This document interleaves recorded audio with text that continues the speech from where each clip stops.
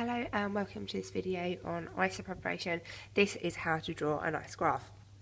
So you can see I've drawn my axis on my graph here. You need to use as much of the graph paper as you can. We want nice big axis. Don't draw me a teeny tiny little graph down here in the corner because that's not going to get you the marks.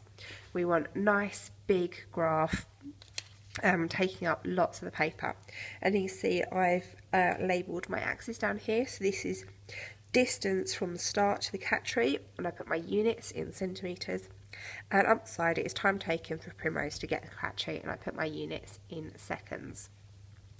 Now when you are thinking of titles for your axis, make sure they're really descriptive. Don't just put time up here, because that could be time to make a cup of tea, it could be time to walk from my classroom to the staff room. You have to tell me time of what, otherwise I don't know.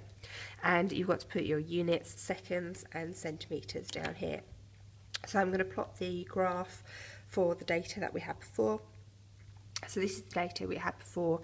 You can see how to draw a lovely table and how to work out averages in the videos that came before this. So at 10 seconds, it was 18.6. At 20 centimetres it was 32.5. At 30 centimetres it was 40.3. 40 centimetres 56.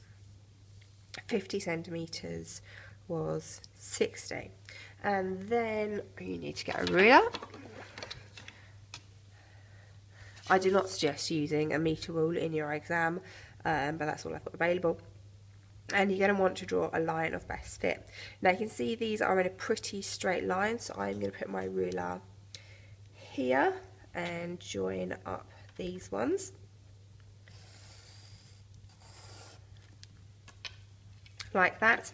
And you can see that 4 of the points are very close to the line, and this one here isn't very close to the line.